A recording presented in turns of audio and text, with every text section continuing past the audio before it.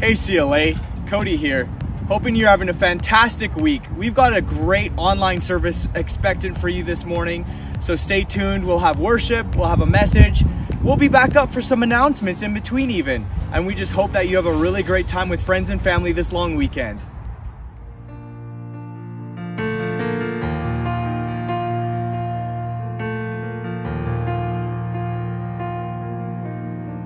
Standing here in your presence, in a grace so relentless, I am won by perfect love, wrapped within the arms of heaven, in a peace that lasts forever, sinking deep in mercy. See, I'm wide awake, drawing close, stirred by grace, and all my heart is yours.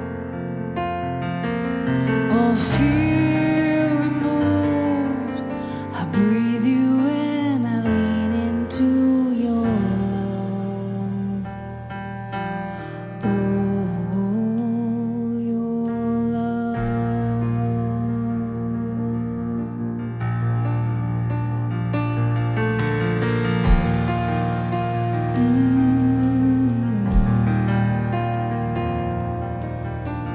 When I'm lost, you pursue me. Lift my head to see your glory, Lord of all. So beautiful. Here in you I find shelter, captivated by the splendor of your face. My secret place, I'm wide awake, drawing close, stirred by grace, and all my heart is yours. All fear removed, I breathe you in, I lean into your love. Oh, your love.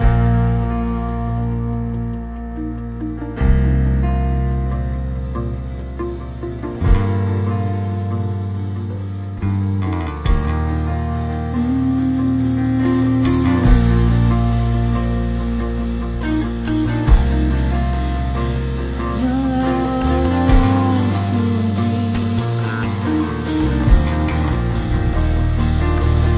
Your love so deep is washing over me.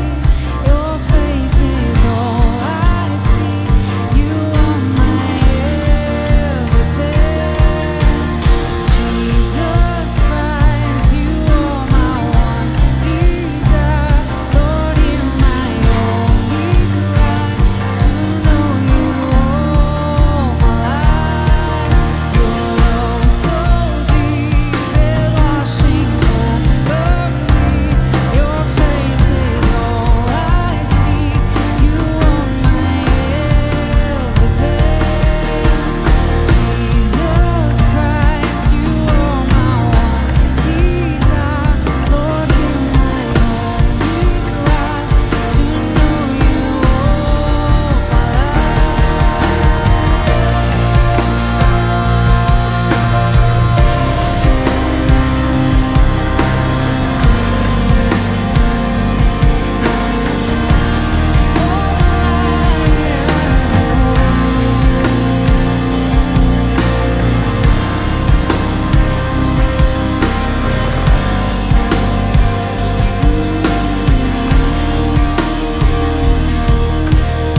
love so deep is washing over me. Your face is all I seek. You are my everything. Jesus Christ, you are my one desire. Lord, hear my only cry, to know you all my life.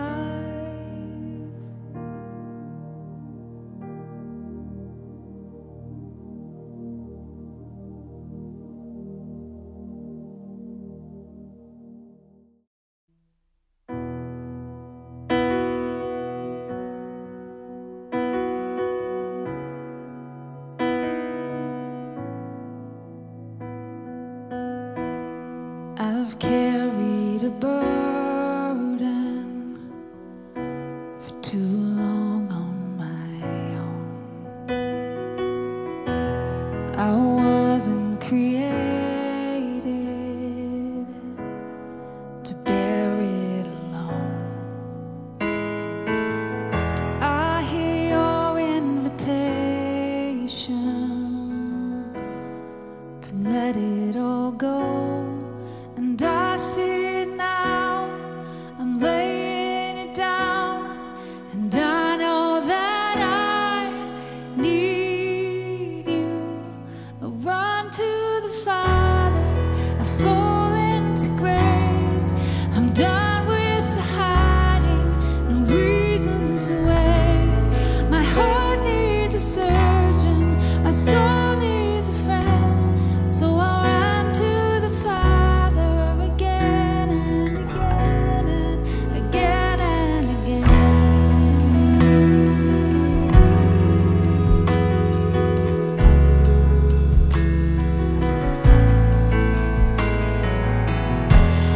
You saw my condition,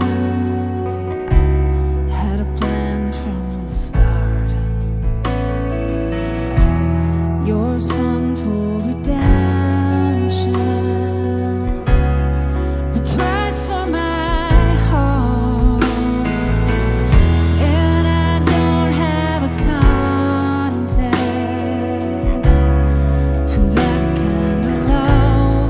I don't understand, I can't comprehend.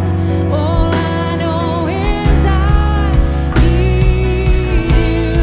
I run to the Father, I fall into grace. I'm done with the hiding, no reason to wait. My heart needs a surgeon, my soul needs a friend, so I run to the Father again and again and again and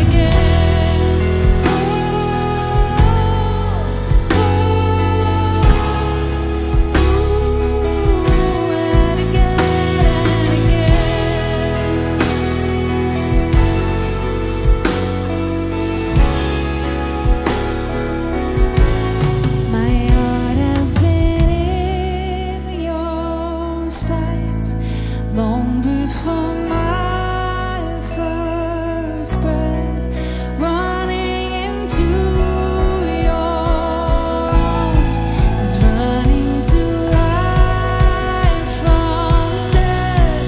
And I feel this rush deep in my chest. Your mercy is calling out.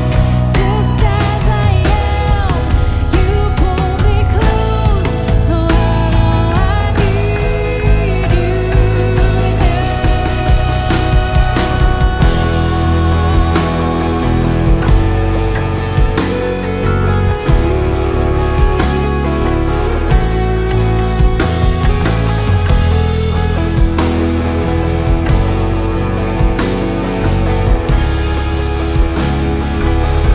Oh, I run to the Father, fall into grace. I'm done with the hiding, no reason to wait. My heart needs a surgeon, my soul found a friend, so I run to the Father again and again and again and again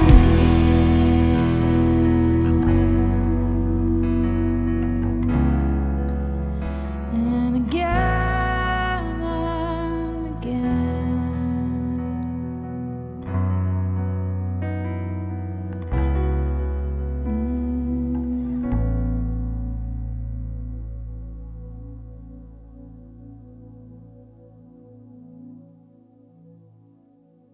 I called for mercy. He heard my cry. I love the Lord. He heard my voice. He heard my cry. And he turned his ear when sorrow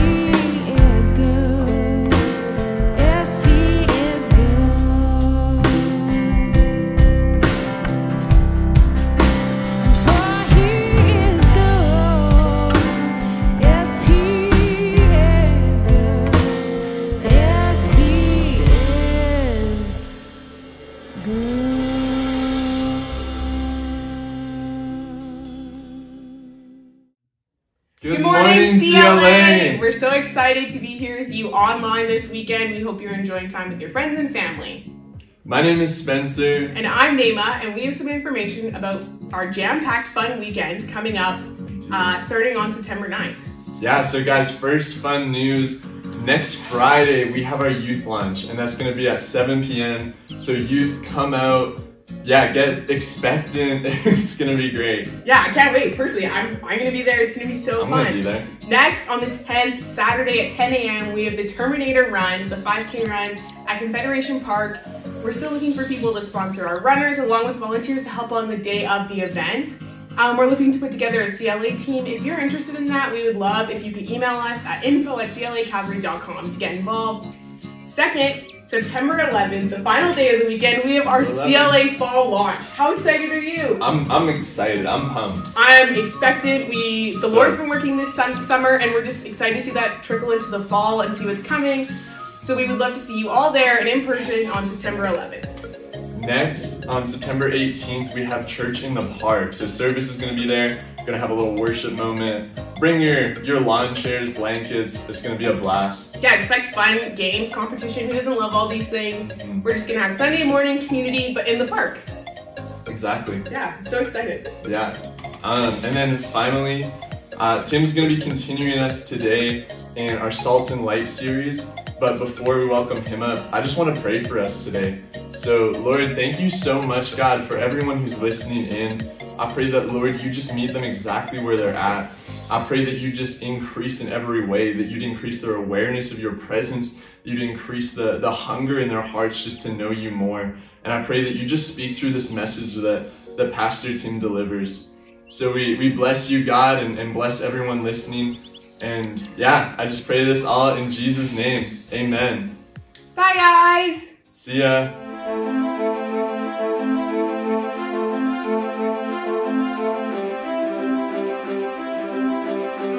I commend all of you for showing up.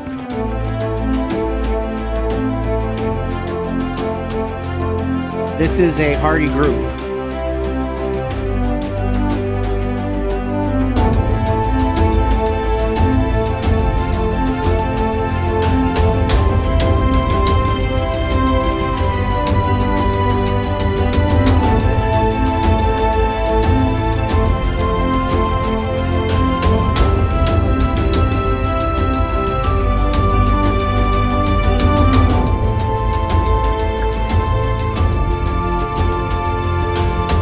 My name is Krista and this is Kenzie. We're with Community Now Magazine and we're here because we're supporters of the Terminator Foundation and Venetia, and we just believe in everything that she's doing.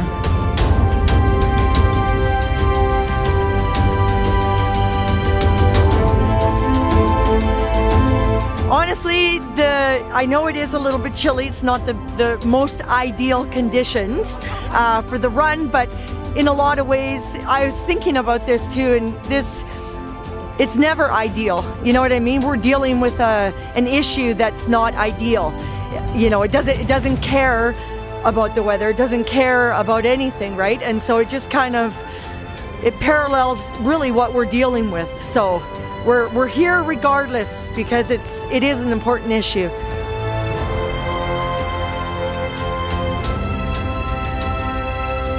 If you're going through any mental health issues or addiction, please ask for help. It's the best thing you can do, and it's the best thing for our whole community. On behalf of the Calgary Police Service, I want to thank everybody for bringing the awareness to this and for all the help from your team. Thank you very much. Merry Christmas, everybody. I just know Venetia is probably one of the most influential people in my sobriety, along with Terminator. I don't know if I'd still be sober today without Terminator. The odds are not very high for a person in early recovery, and Terminator, it just gave me one more tool in my toolbox to remain sober and to just start feeling better. So thank you, Coach.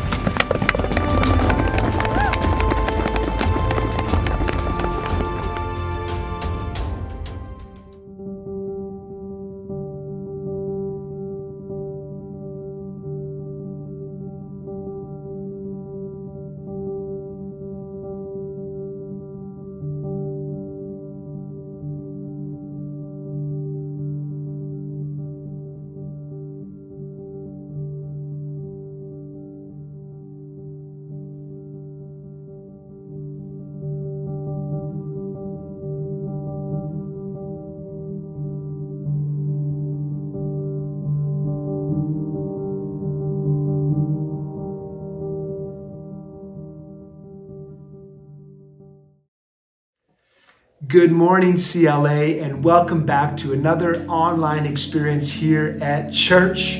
Pastor Tim with you. Long weekend of September as we move ourselves into the fall. We are praying for you, thinking about all of you as you take these hot last few days of August and move ourselves towards a busy fall season. Parents, we are praying for you as well, getting your kids ready for school. No different in our house. Lots of action, lots of decisions to be made, new shirts, new sneakers, figuring out outfits. It's all been our reality. As we look at this conclusion of our series, our summer series, Salt and Light, I have the privilege to land this plane today. Now, let me tell you, it's not easy taking the words of Jesus through chapter 5 of Matthew into 6 and 7 and bring concluding thoughts. We could really land here for the next year, but God is taking us on a new direction for the fall. So I want to take just a couple minutes this morning and give us some things to think about. Some things that really, I believe, sum up so much of who Jesus is and what he was trying to accomplish in these words to the people on that hillside, really to all humanity, and bring some thoughts for us that can help us think about God's presence in our life. I'm landing on verse 17 of chapter 5. This is right after the Beatitudes, and it's Jesus bringing truth to us that I think sometimes we just could race past this verse and not actually recognize how important it is. Let me read it to you. Verse 17. It says, "Do not think that I have come to abolish the law or the prophets. I have not come to abolish them, but to fulfill them." Let's look at the Passion Translation. It says, "If you think I've come to set aside the law of Moses or the writings of the prophets, you're mistaken. I have come to fulfill and bring to perfection all that has been written." Now, when we talk about law and prophets, when Jesus refers to this, what does he mean? What is he referring to? He's actually highlighting the Old Testament. The law and prophets is representing the Old Testament scripture, the writings that were in front of them, the Torah, from Genesis all the way to the book of Malachi. He's announcing in this moment that his purpose here on earth was not to ignore the Old Testament, the Old Covenant, but was rather to fulfill and accomplish all that it represented so that we could move towards the New Covenant, the New Testament, the new way of thinking for believers, for humanity, for all that would embrace who Jesus is. Now, this morning I want to start off with an exercise. Usually it's a story, but today it's an exercise. We're online. I want us all to be engaged. I want us to think about a time in the last few weeks where you experienced a difficult moment. Maybe it's coming home from holidays like Devin and I and finding out that your fridge is no longer producing cold air and you can't fix it, so you have to buy a brand new one, and it's twice the price that it was when you bought it 4 years ago. Hello, that is our reality. Now, I joke with you, but in all seriousness, when you experienced that obstacle, did you or have you taken the time to stop and sincerely acknowledge God's presence in the moment? Now, full confession, today, I didn't do that when I found out about my fridge. I did not turn my affection towards the Lord and say, "God, you are in control." No, what we do often when we're facing an obstacle or a moment where we can fix something, we default to our own understanding, to our own takeover. And that's exactly what happens often in our lives. But when is the last time you stopped and said, "Lord, I trust you"? We all want to be that person. I want to be that pastor for all of you. And I want to model and be an example for all of us as to the reactions that we should have when we face challenging moments in our life. The idea, though, of stress and striving and straining, it actually comes very natural to all of us. It's a natural default reaction. But I have to say it again. When's the last time you said, Lord, I trust you with this situation. I trust you with my finances. I trust you with my kids. I trust you with providing for the need that is in front of us. There are so many moments where we should be acknowledging God's presence. We often are talking about trusting God with the things that are of spiritual dynamic, the areas of our life that we hold so dearly when it comes to faith and to the journey with Jesus. But why aren't we acknowledging Him when it comes to our appliances or to our careers or sometimes our shortcomings? It's a great question. I wrestle through this often, trying to figure out why my default is to do it myself and to figure it out on my own. Oftentimes, instead of trusting God, it's this idea of a knee-jerk reaction where here we go again, trusting myself in my own ways of thinking before I allow the Lord to take over. And what happens is we stress over it again and again and again. I say it like this as I kind of wrap up the introduction today. My desire for our CLA community, for the families, all of you that are represented, is to create an environment where we are actively aware of God's involvement in our everyday life. Now that is a lofty desire, but it's, I believe, something that we can accomplish as a church, where the environment we are creating is actively aware of God's involvement in the everyday. What does Matthew 5 verse 17 have to do with this? Well, it's absolutely essential. Let me explain. As mentioned earlier, the law is describing the Old Testament, which is an old way to relate to God and life. The old way can be defined by trusting ourselves in and our own performance, relating God and others based on our performance. Now, the reality is that the Old Testament is completely based on these things. And Jesus came not to ignore that and the value of working hard and trusting in our own skills and the things that God has put inside us, but it cannot stop there. It cannot conclude with that being our go-to. If we look at life in general, this would, I think, describe the world around us. Jesus said it again, that I have not come to ignore it, but to fulfill this reality. I say that we are here this morning on this long weekend celebrating the fact that Jesus has come to introduce us to a completely new way of existing. I appreciate all the nuggets of truth that Jesus shares with us, that we receive from his teachings, from his life, from his actions. But let me just say it like this. Jesus isn't just a bunch of truths or a bunch of principles that we can abide by. He, in fact, is the Savior of the world, the Savior of the universe. Whether or not you can fulfill all 600 laws doesn't really matter anymore because of what Jesus came to accomplish here on earth.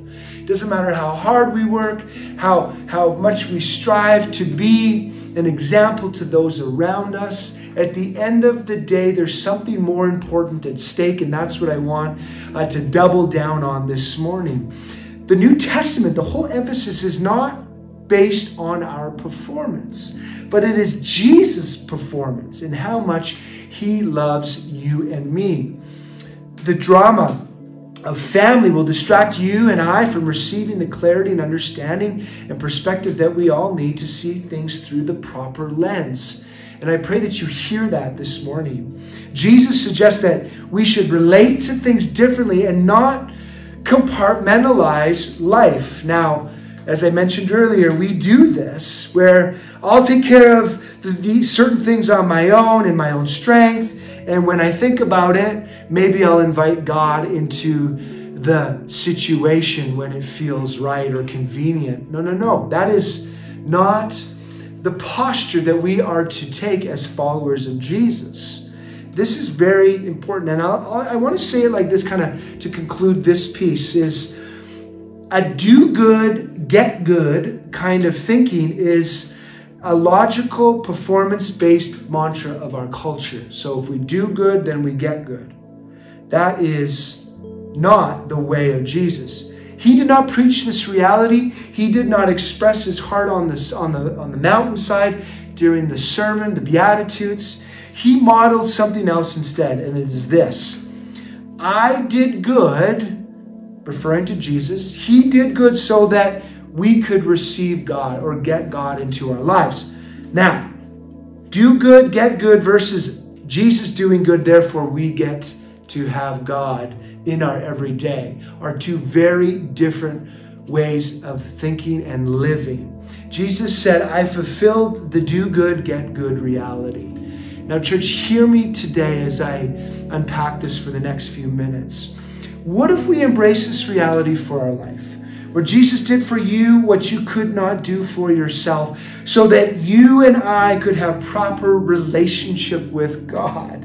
It's important to explore this concept of living because it helps us break down that selfish, independent nature that tries to dominate our thoughts, our mind, our actions every single day. And it's also goes really just beyond ourselves. Hear this.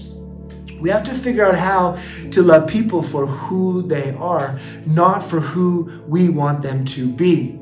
Something's got to give. We have to have a conviction in our hearts. Jesus did for us what we could not do for ourselves. The result is an unbroken, unconditional relationship with God that continues to grow and flourish in our lives. But this brings me to a thought as we move from this into my conclusion. I want to look at the Jewish believers who were involved in the book of Hebrews, 60 to 70 years removed from Christ's time on earth. Really, six decades after Jesus was resurrected from death. Now, the writings to these Jewish believers gives us a wrestle. It's very clear that they are wrestling with this idea of going back to the traditional ways of thinking, where the Torah, with the teachings of the old law, rules, regulations, moral excellence. And the writer of Hebrews, we're not 100% sure who that was, but many think it was Paul, is wrestling through this with them, desiring to speak truth into their lives and reminding them of the importance of not moving back, but actually moving forward to what is of so much importance. The writer of Hebrews is urging them not to go back to their old ways. Now let's look at this in Hebrews chapter 1 together. It says, throughout our history, God has spoken to our ancestors by his prophets in many different ways. The revelation he gave them was only a fragment at a time, building one truth upon another. But to us living in these last days, God now speaks to us openly in the language of a son, the appointed heir of everything.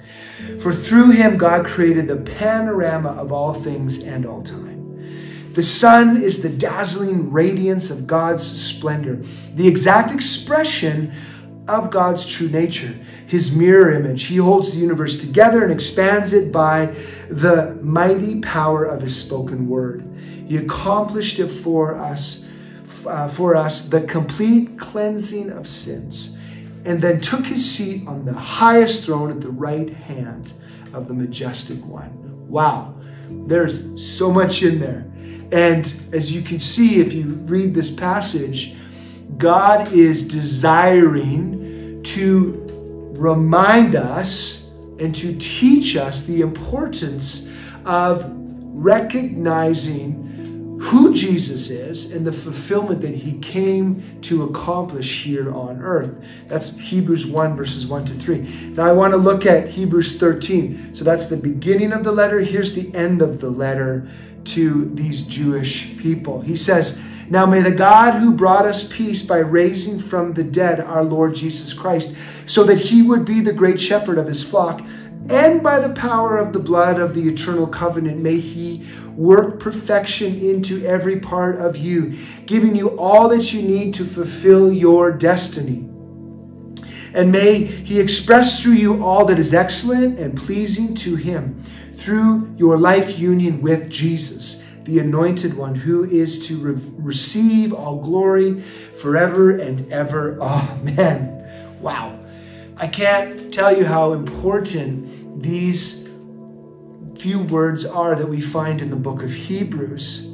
I want to extrapolate some observations here from this passage. Very important ones. Look what the writer is saying, that we have peace because of the resurrection. When Jesus walked into that locked room after he was raised from the dead, when he revealed himself to his followers in that space that we read about in the book of Acts, the supernatural peace of God for all mankind came flooding in, not as a moment that would come and go, but something that we could draw from forever as followers of Christ. Really for all humanity, as we make recognition that God is present in our everyday. We see this about the Good Shepherd, where he is caring for our thoughts and for our mind and for the way that we think and the way that we go about our everyday. He is the great shepherd of all people, the scripture says. And then back down in verse 21, it says this: Jesus will equip you with everything good that you may do his will, working in us that which is pleasing in his sight through Christ Jesus. Here's the practical conclusion to all of my thoughts this morning. Well, Tim, I recognize what you're saying is important, and I understand that we need to move our emotions and our posture towards seeing God present in our everyday. But what about that refrigerator that died in the kitchen? What about the pipe that burst in my bathroom last month? What about the experience that I'm facing right now? How do I approach it with excellence? How do I embrace God's presence when everything around me is falling apart? I don't remember the last time Jesus showed up and handed me physical cash for a great need that I have in my life. My point is this: we cannot land on a selfish conclusion. We've heard probably this thought before: God helps those who help themselves. Well, let me just explain to you, that's not from the Bible. We want to get away from that mentality of having to lean on our own strength, focusing in on how we can fix what's in front of us just by doing it ourselves. That is not the posture. That is not the way of living that Jesus has provided for us through his life. Yes, there are some active things that Christ is going to do for you and me, and he has already done that and will continue to do that. But he wants to equip us, and he wants to work through us in a way that gives him glory, that gives glory to God and glory to his creation. Now, we have an active responsibility to live in a way that makes Jesus attractive to others.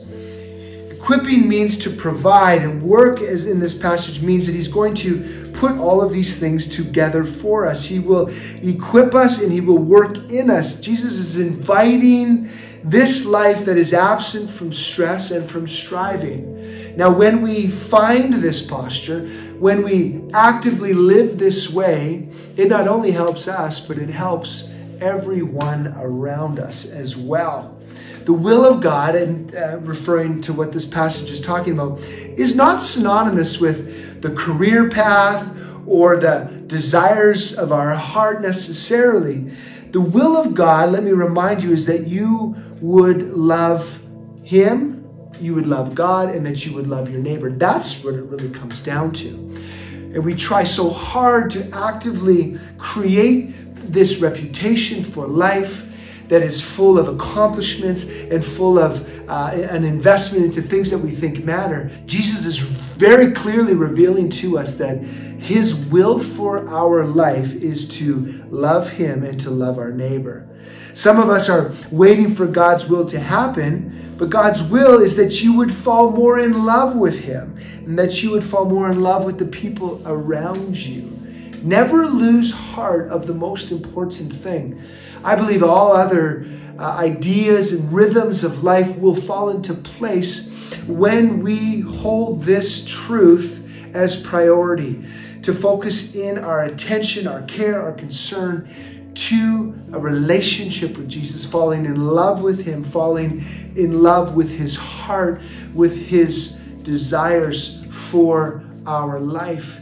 And with that comes a passion for people. And then from there, the outflow is so life-giving that those around us cannot ignore the presence of God in our everyday. Here's what I love.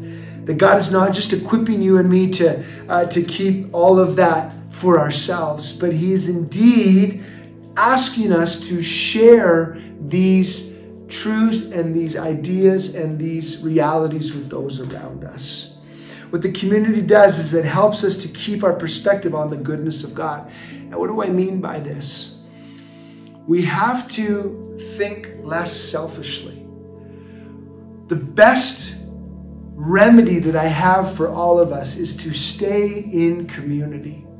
Because when the fridge dies and when something tragic happens or a disappointment comes our way, the enemy will come and he will try to distract us in that moment and force us to lose heart from the bigger picture. But when we stay in community and we surround ourselves with people that are actively pursuing the same things, we then receive from them through testimony, through the joys of what God is doing in and through their life. And what takes place in that moment is that we turn our affection from our own experience and we move it towards celebration for others, which then fixes our thoughts on who God is and what he is doing and how actively he is involved in all of our lives. It is important to stay connected with each other. That's what community does. It keeps our perspective on God's goodness. And I can't say it enough. We need to be actively involved in this. All of us, making sure that we are learning from each other.